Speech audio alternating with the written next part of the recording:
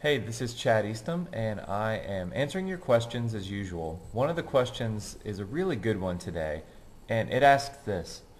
Hey Chad, how old do you think you have to be to fall in love with someone? And how do you know? That's a really, really good question, and one of the important things is that I don't answer your question specifically as well, and I'll explain. How old do you have to be? I've never heard somebody put an exact time limit on love because, especially as a teenager, we first encounter incredible different amounts of chemicals being produced in our brain, from oxytocin to dopamine to estrogen to testosterone, and suddenly the love bug hits. This can be overwhelming at times. In fact, this is often really overwhelming, especially for girls, depending on the age and the type of romantic relationship that they get into. The good thing is that you can no longer think of love as just a feeling and potentially see it for what it usually actually is, and that's a verb.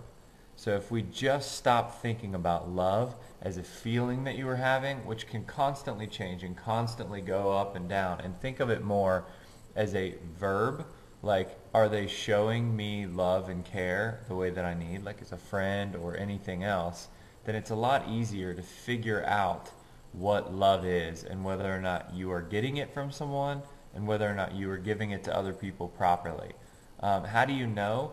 I think that as confusing as that can be, and that our emotions do go up and down, that you realize, as my friend Jenna at the Revolve Tour always says, like, thank God that we don't have to be controlled by our emotions, and that it's a decision to grab those things sometimes and realize those are not our only gauge to figure out what's really going on. So as far as knowing if you're in love, I would say this: look at other people and think of love as a verb that you are doing correctly or incorrectly, and stop thinking of it as only a feeling. It might help you figure out if you're in love in the first place and whether or not that love is healthy and both people are ready for it. So while that doesn't give you a 14.2 is the proper time, I hope that it gives you something else to think about instead. Love is a verb, not just a feeling. All the best. Bye-bye.